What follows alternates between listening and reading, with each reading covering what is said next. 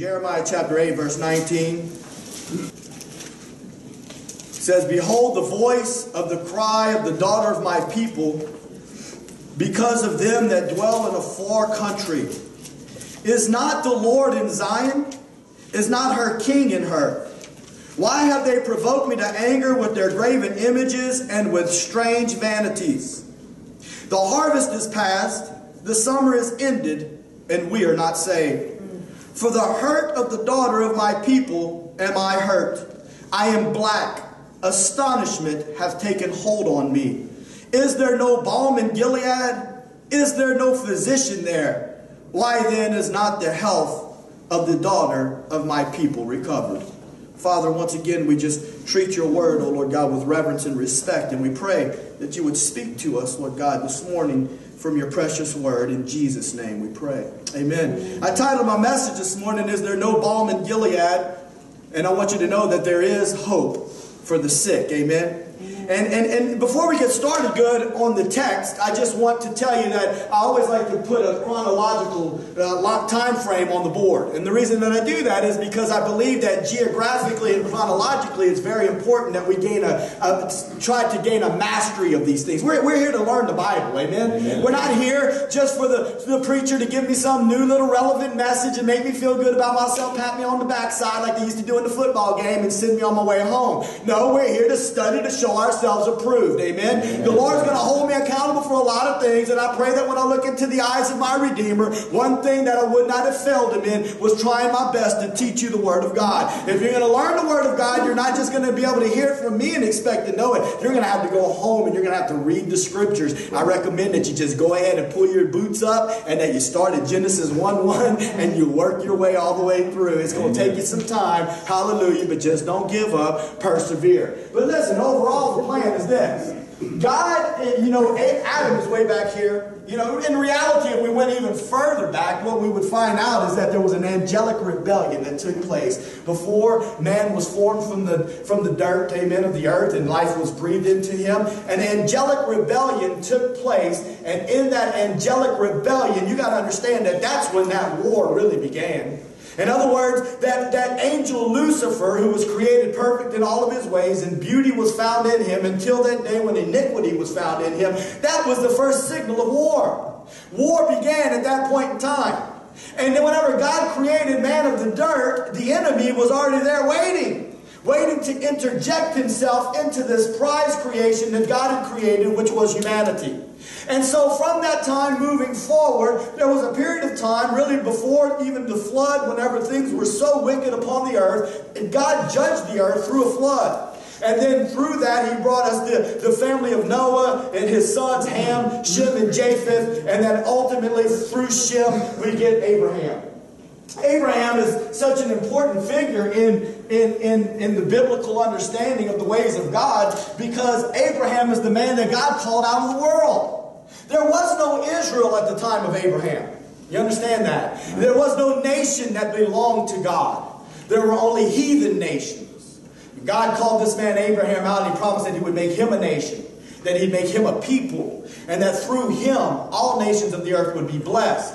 And ultimately, I know I tell you this every week, and I'm going to keep telling you, the Apostle Paul teaches us that it wasn't, that he said all nations of the earth would be blessed through your seed, and that it wasn't seeds as in plural, as in the nation as a whole, but that ultimately what the nation would produce, which was one seed, and his name was Jesus Christ. Amen? And so way back here, 2000 BC, before Jesus ever shows up on the scene, his plan's already in effect. As a matter of fact, he says in 1 Peter 1:18, in the New Testament, he says that you were not redeemed with corruptible things such as silver or gold. Redeemed means to be bought back.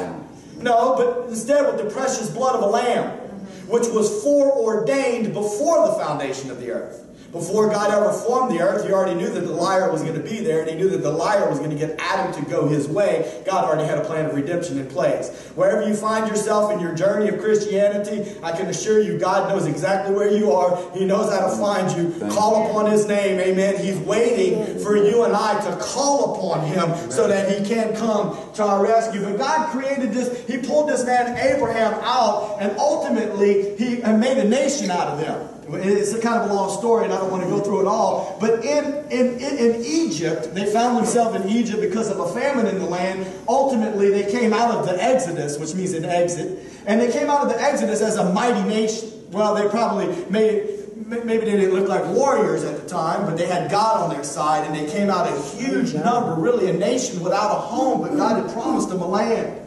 And then finally they wandered for 40 years, but then ultimately under the leadership of Joshua, they came into the promised land. Then there was a time frame of the judges where they repeatedly went into failure. They cheated on God, and then they would feel bad in their heart, and they'd cry out to God, and God would come and deliver them from the bondage of their enemy. I've told you many times it sounds like my former walk with the Lord. And I hope that, Lord, help me, because I certainly don't want to go back there. Amen? And then from the time frame of the judges, finally, and I was going to turn to one of those scriptures this morning, they wanted a king, because they wanted to be like the other nations. God had a plan for them, but they wanted a king. And for the last 4 weeks, it was about 100 years later that Elijah, the prophet, you remember that? He had that showdown with the prophets of Baal on Mount Carmel, and he called fire down from heaven. We spent 4 weeks talking about Elijah and the different stops that they went to. That was around this time here. But then, because the people of God refused to listen to the prophets of God, ultimately they found themselves in Babylonian captivity. The same thing will happen to the Christian today. God will send warnings. He will send the truth to the people of God, and yet the people of God stiffen their neck, and they harden their head, and they harden their heart. They say, no, Lord, I'm not really ready to do that yet. I think I'll just go ahead and go my own way. And before you know it, you can find yourself in a place of captivity where it's not really as easy to get out of as what you thought it was going to be to get out of. And what ended up happening is that during that time frame, there was a prophet named Jeremiah. And I just wanted to tell you that that's where we are in all of this. We're in this time frame of captivity. Some of the people of Israel have been deported to Babylon, and some of the people are still in the city of Jerusalem, and Jeremiah is prophesying. And so here we are in this passage of Scripture, and he says in verse 19, he asks the question, behold, the voice of the cry of the daughter of my people because of them that dwell in a far country. What he's talking about is the people that have been departed. The daughter of his people are his children.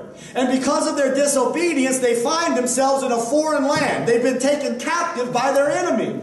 But yet, the true child of God is not happy when he finds himself deported and captive in a foreign land. The true child of God that has Jesus living on the inside of their hearts, whenever they realize that they're in the midst of bondage, there comes a time when they say, I don't want to live here anymore, Lord. I don't want to be in the midst of bondage. I'm tired of being deported. I want to be at the place where your presence dwells. And they begin to cry out. Hallelujah. And whenever the true child of God begins to cry out, I'm telling you, God hears their cry. Now, He doesn't always show up right at the time that we would expect Him to. I don't know that we're going to preach it for sure next week, but I'm thinking maybe the Lord's leading me to preach on Lazarus come forth from the dead. And what you need to know is that sometimes the Lord doesn't show up right when you expected Him to, Mary and Martha. Amen. He's got another plan because He sees things bigger than you do.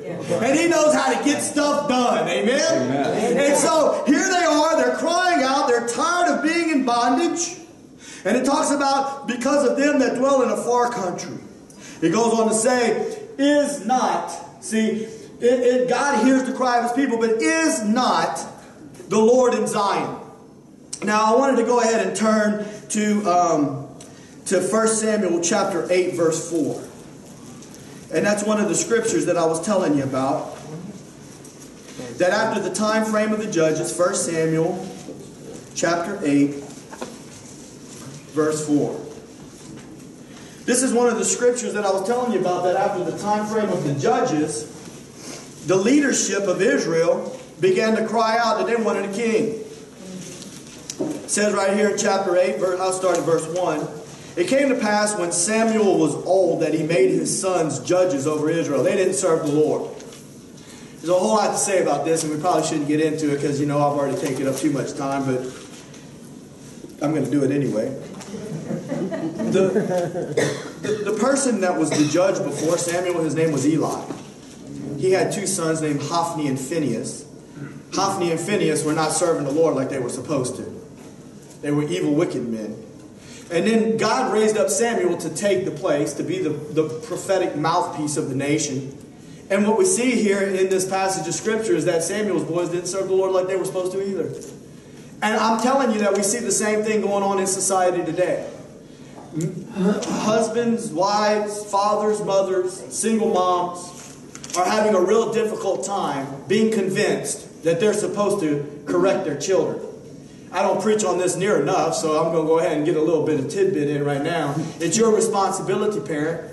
It's your responsibility to take control of your house. Your children do not know what's best for them. You have to lead and guide them. The Word of God wants you to lead and guide them in the truth. And the Word of God wants you to bring discipline into their lives. Don't think that I'm a mean preacher. The fact of the matter is that the Lord chastens those whom He loves. What does that mean? He brings correction into the lives of His own children. Listen, you can't be so short-sighted and think, oh, if I tell them something today, they're not going to like me. Well, hello?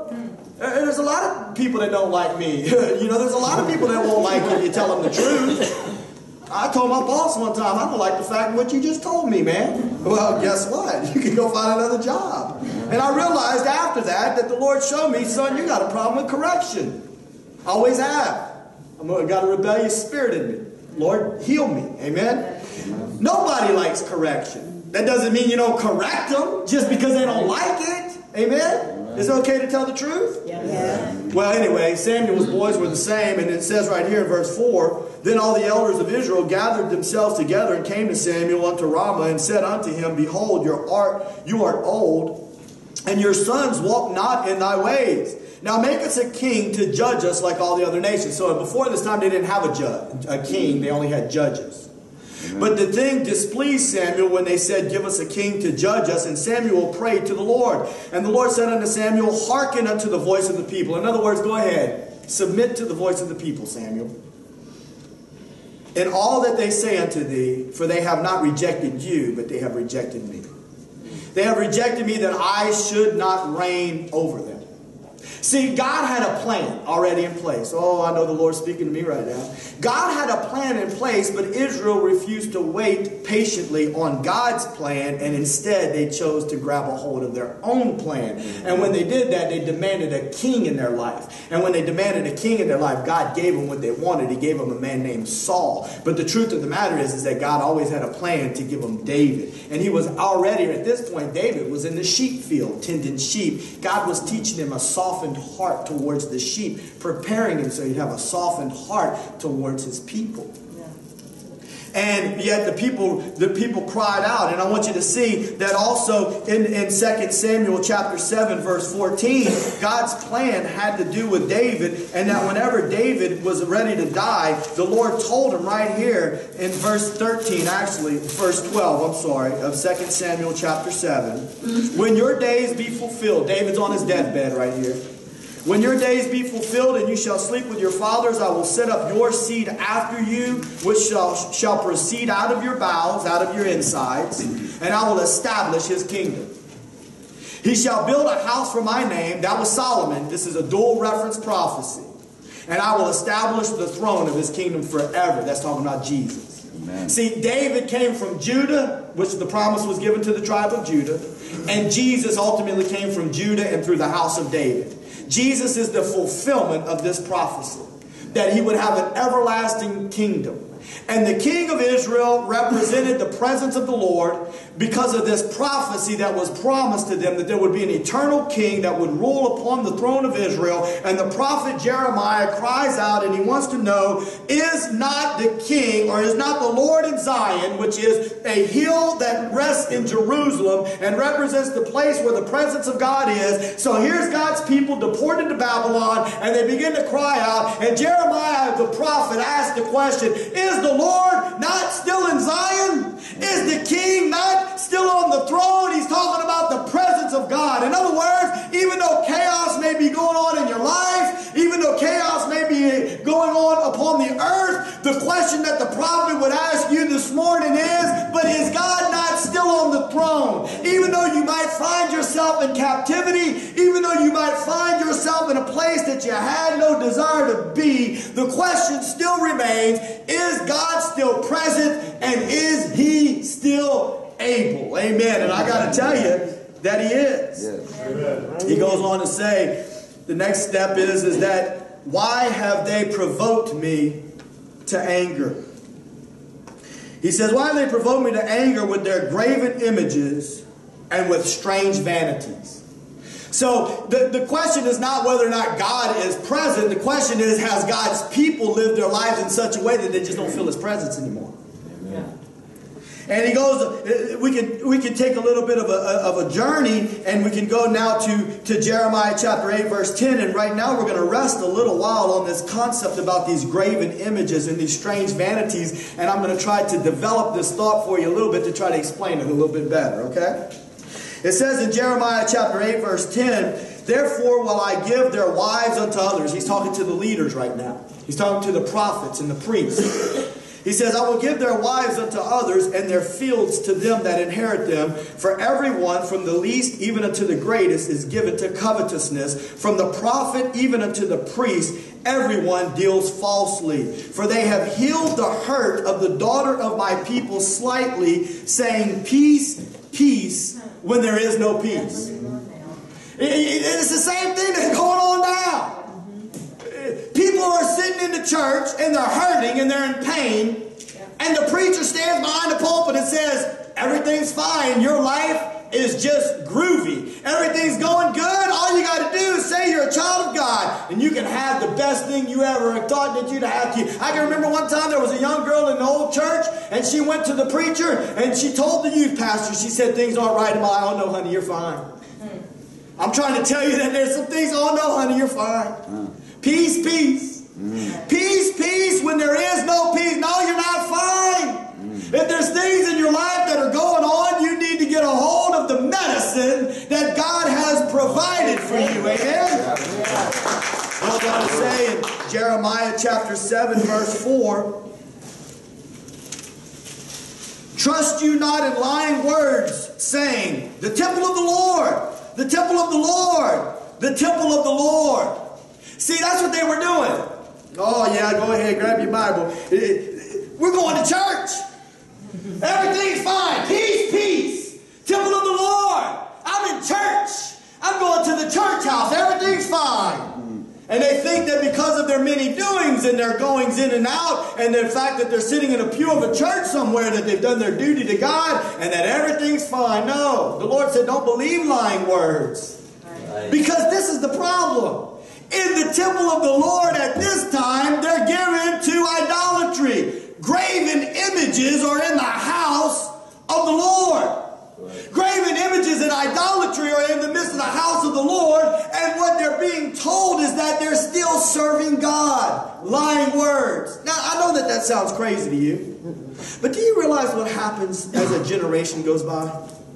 What I'm trying to explain to you is that if you were Samuel, and you were the prophet of God, and you grew up in the temple of the Lord, and you had been instructed by God in the ways of God, and you knew what the Word of God said, and all of a sudden, at about 17 years old, somebody tried to bring a graven image up in the house of God, you'd rip your clothes. You would rip your clothes, and you would allow the Word of God to bound out of your mouth, and you would say, what are you doing? You can't bring a graven image into the house of God. But just let it happen real slow. Yeah. Let it happen real slow. Dilute the gospel real slow. Just a little pinch here, a little pinch there. The next thing you know, Samuel gets old and he dies. And then the younger generation came up, and guess what? A little graven image here, there's not going to hurt anything. A little bit of leaven in our doctrine's not going to hurt anything. It's still got a scripture in it, and they even say Jesus every now and then. It sounds like it's the right thing. But the reality of it is that as time goes on, they add a little pinch of this, a little pinch of that. They add a little something here, a little something there. And the fact of the matter is it's not end up to a situation where it's not even the gospel anymore. Amen. And the younger people that are coming up, they don't even know that it's not the gospel anymore. And they embrace the ways of the world. In the church, you don't have to, listen, let me be careful. I won't say it the wrong way. You may not believe me when I tell you this, but the church, the modern church, is embracing the ways of the world.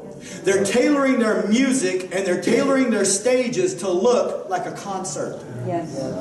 Because they want to appeal to the flesh. It's called aesthetics. I mean, it looks good. It looks good to the eye.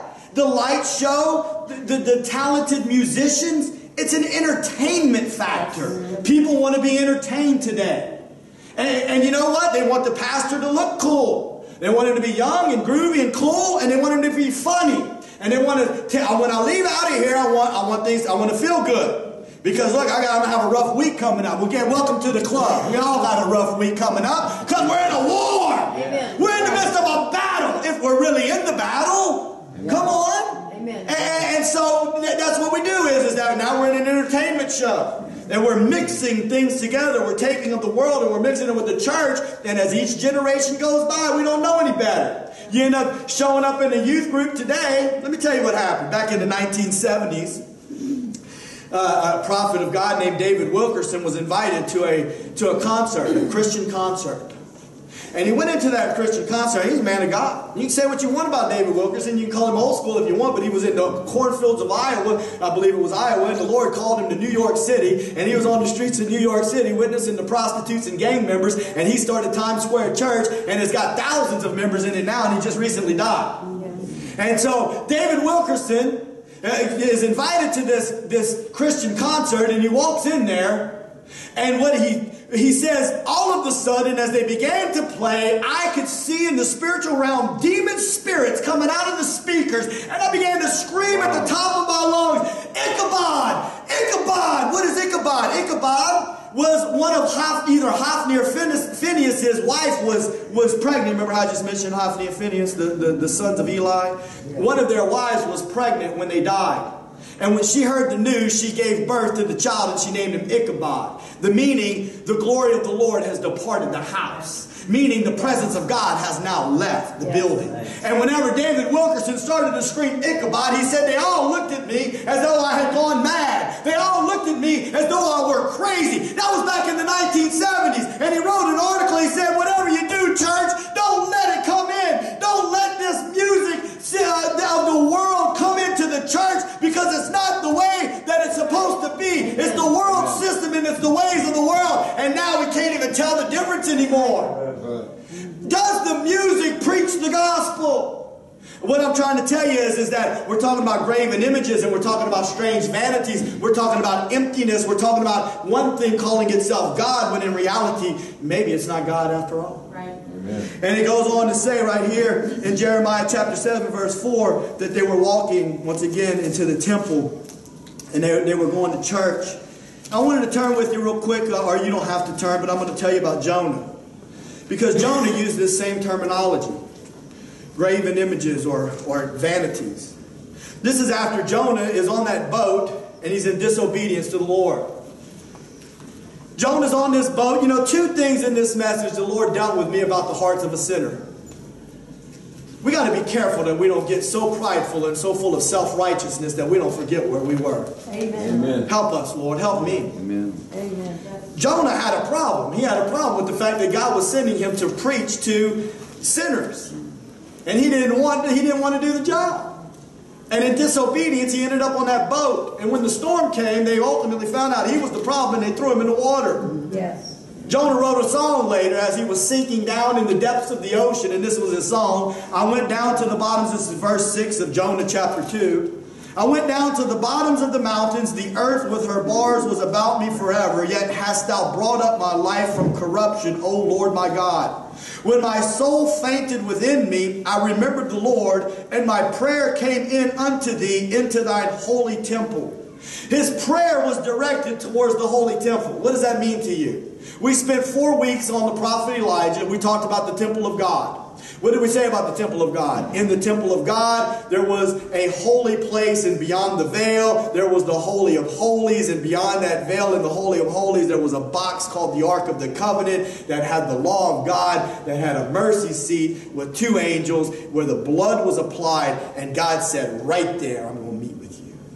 So when Jonah says, I turned my eyes toward the temple of the Lord, he was trying to find his direction as he's sinking down in the ocean. What he's saying is, I put my eyes on you, Lord. I put my eyes on your presence. I'm sinking in the midst of a storm. I'm sinking in the midst of an ocean. I don't feel like there's any hope left for me. All I know to do is to turn my eyes toward your presence and to give my mouth prayer unto you. Yes, Lord.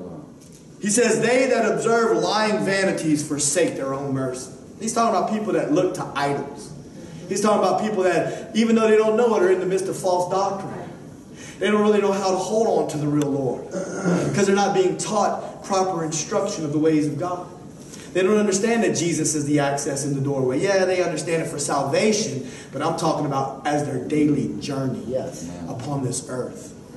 Jonah said, they that look to lying vanities, those, I'm telling you right now, the preacher's telling you right now, those that are caught up in a false doctrine forsake their owners.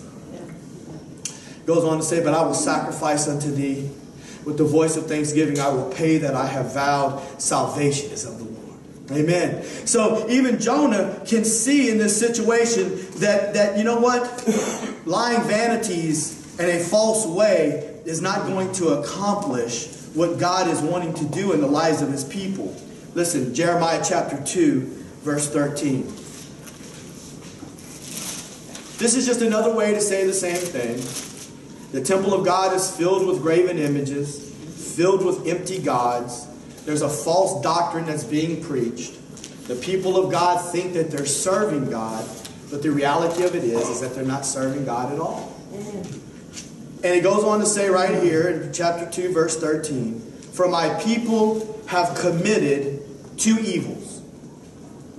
They have forsaken me, the fountain of living waters, and have hewed them out cisterns, broken cisterns that can hold no water. They've committed two evils against me. Number one, I'm over here wanting to offer them living water. Like I want to be a fountain of life in the midst of their life. I'm wanting them to be able to draw from me, and whenever they find themselves dry, parched, or thirsty, that they look to me and they call on me, and I meet their needs and I give them to drink. But instead they chose with the works of their own hands to build themselves a cistern so they can hold their own water. And it's not just a regular old cistern, it's a broken cistern. It's got holes and cracks in it. And it's leaking. It can't hold any water. And what I'm here to tell you is this, is that in the modern church, the same thing is going on. The church has chosen to dig their own cisterns. And they're broken cisterns that are leaking and can't hold any water. I've told it to you before, but I'm going to tell it to you again. Churches across the land, and listen to me, this is a trickle-down effect, and you can think it's an accident if you want to. I'm not that naive. I believe it's a purposeful plan. Amen. And what I'm telling you is the Word of God says in the book of Revelation, in the end, there's a dragon, and he's got frogs coming out of his mouth, and they're lying spirits, and they deceive the masses. And in big ministries in America, what they've done is, and I told you all about this a few weeks ago, they've come up with a test, and it's like a psychological test. If you've been to some of these big churches, you might have experienced this. Because whenever you decide to get involved in their ministries, they usually put you in a class. But yeah, they make you take a test. And in the test, you fill out these little, and basically it's a psychological questionnaire. They find out tendencies of your behavior and your personality, and they find out where you would fit best in the midst of what they're doing. And so they say, oh, you're gifted in the area of working with children, or you're gifted in the area of being on the worship team or the choir, or you're gifted in this area and you're gifted in that area. Because what they've learned in church growth movement is that people need to be connected. People want to be connected in smaller groups because they want to feel welcome, and they want to feel like they have a purpose, and they want to feel like they have like a smaller community that they can be involved in. And so it's part of a retention method. We're going to retain the people. There's people that are seeking for something. We're going to bring them in, and we're going to have a program planned for them, and we're going to retain them by sticking them in, and we're going to find out where they fit, and that's where we're going to put them. Well, the problem with that is that it's not scriptural.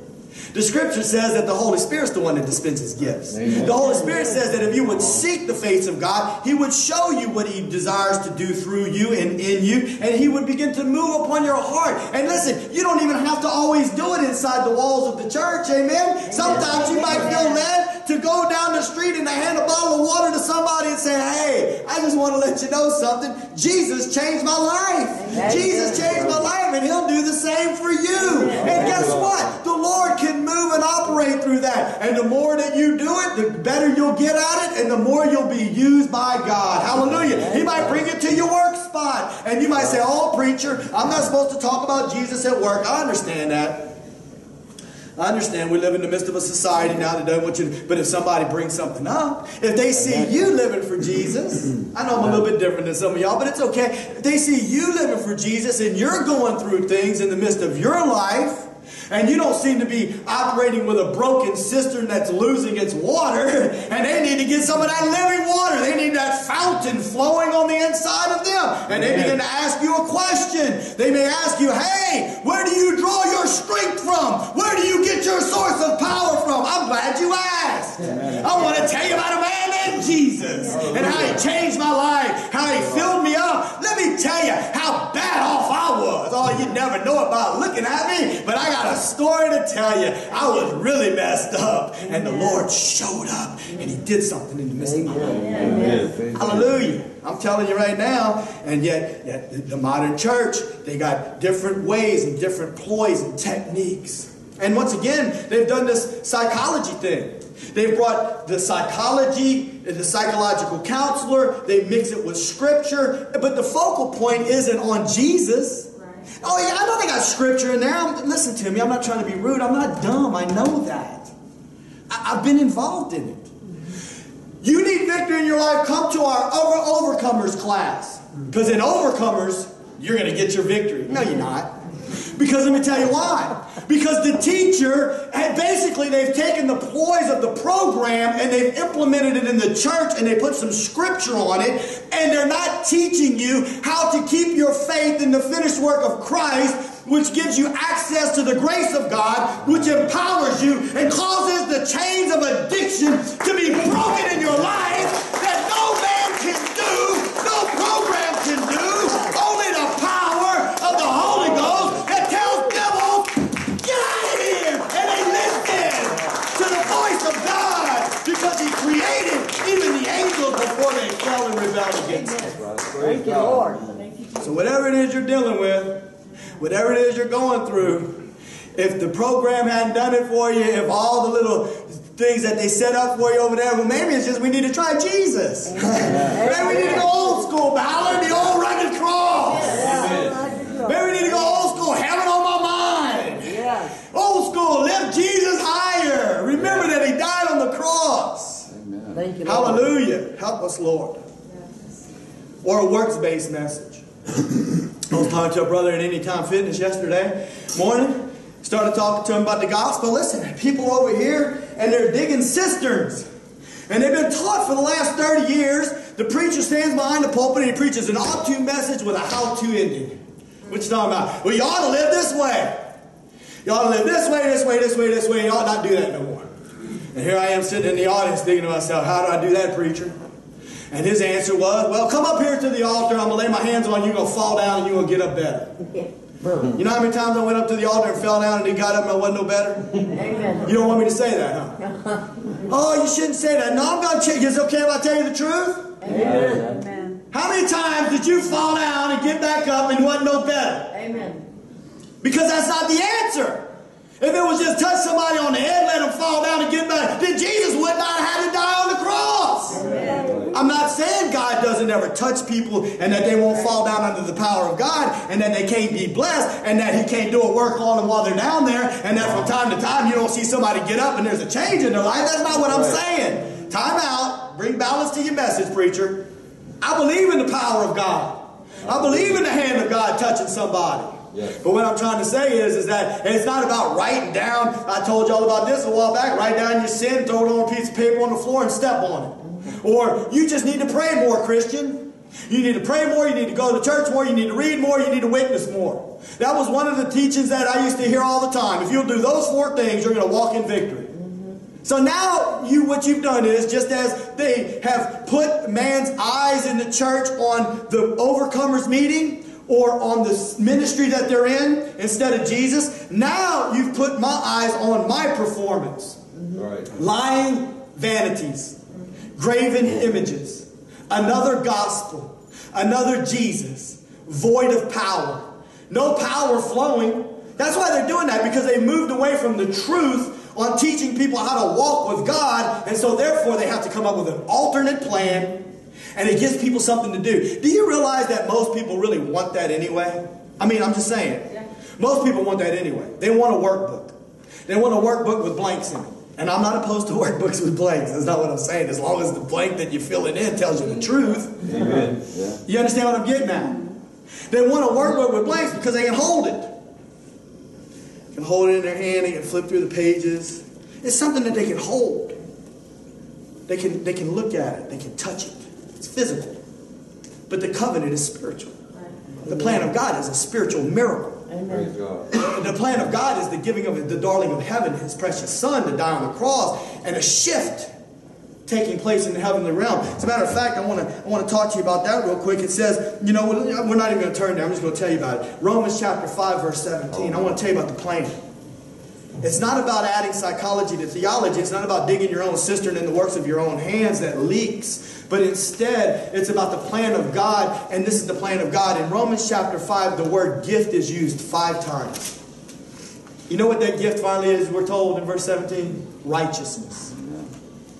Righteousness. What is righteousness? Jesus. Jesus. There was an exchange that took place at the cross. Did you know that? The exchange that took place is that Jesus took your guilt, and when you put your faith in Him, He allowed His righteousness to be given to you. Amen. And now that you've been clothed with the righteousness of Christ, you've been exposed, clothed and now exposed to the presence of God. And the presence of God is the one that's moving and operating through the person of the Holy Spirit, dispensing grace into your life. Amen. As a matter of fact, that's what it says in Romans chapter 5, verse 2. Therefore, being justified by faith. What does the word justified mean? It means a declaration of innocence. God spoke, no longer guilty in your life. Amen. Why? Because you chose to take your faith and put it in His plan. Amen. Jesus. Thank you, Lord. The word justification and righteousness only have like a couple of letters different in the Greek language. One is a standing in the eyes of God, righteousness. The other one is a declaration from the mouth of God, righteousness. Because you put your faith in Christ, you were clothed with Him. And now that you've been clothed with Him, the Father sees you that way and He says righteous. And now that you're righteous, you have access to the grace of God. It's the working and operating of the Holy Spirit in your life that's doing it. Not graven images and not empty vanity, lying vanities. Amen. Not some plan of the modern church that's going to fix you up on the outside. No, you need to get a hold of real Jesus that's going, Jesus on the inside, working on the outside. Oh, what a change in my life. I wish I would have known what that song was saying way back when. I know that it would have saved me a whole lot of trouble. Let's go back to Jeremiah chapter 8. I hadn't even got to the main point of my message. I need to hustle up. Thank you, God. Verse 21, for the hurt of the daughter of my people am I hurt. So the prophet Jeremiah is crying out. He says, for the hurt of the daughter of my people I am hurt. He's speaking forth the heart of God. He said, I'm black. It's not talking about the color of his skin. It's talking about that he's repenting in sackcloth and ashes. The Jewish man, I mean, his skin was probably darker than ours, but the Jewish man would put, whenever he was going to repent, he would put sackcloth on his body, like an old burlap sack, because it was uncomfortable. And he would take ashes and he would spread it all over his body because he wanted to be uncomfortable, because true repentance has some pain connected to it. Amen. Lord, help us. We've transgressed your ways. And I'm hurting because of the heart of my people. That's a true prophet of God. Look down at verse 1 of chapter 9. True prophet of God hurts for the souls of the sinners and hurts for the children of God whenever they find themselves wayward. Jeremiah says, oh, that my head were waters. He wishes that his head was like a lake full of water. And that mine eyes a fountain of tears, that I might weep day and night for the slain of the daughter of my people. That's why they called him the weeping prophet. That's what we need today. I'm preaching to myself. We need preachers that would weep. That would weep for the lost. Weep for souls. Because that's what's going on this earth today. If the story is real, this is not a game. Souls hang in the balance. Come on. Yes. Amen. Lord, help us. This is the point that I really wanted to get to this morning. This last part of the scripture where it says, is there no balm in Gilead? Is there no physician there? Why then is not the health of the daughter of my people recovered? The balm of Gilead, this is Gilead right here. Now, I know that I've drawn a lot of maps for you. But as you look there, I'm going to try to get, you can see this little area right here that's on that map. That's Mount Carmel. I told y'all that's where Elijah had a showdown with the prophets of Baal. And this is the Sea of Galilee that you see up there. And this is the Dead Sea. And this area right here between the two is what Israel was. So on this side of the Jordan River, a little bit north of the Sea of Galilee, was a place called Gilead. And in Gilead, it is said that there was a certain kind of tree that grew. And this tree was a form of a balsam tree. And this tree, especially during the summer months, its branches would be red. And it would exude a particular type of resin. This is actually a bud of the balm of Gilead. And so during certain times it would produce a bud, and if you squeeze it, that's the resin that would come out. It was a reddish color. But really during the summer, the purest form of it, it would really begin to exude a resin. It would begin to leak out a reddish colored resin out of the branches themselves. And the hotter it was and the more humid it was, the more that resin would exude. And then when they really get the high quality stuff, they would slice the branches with a knife.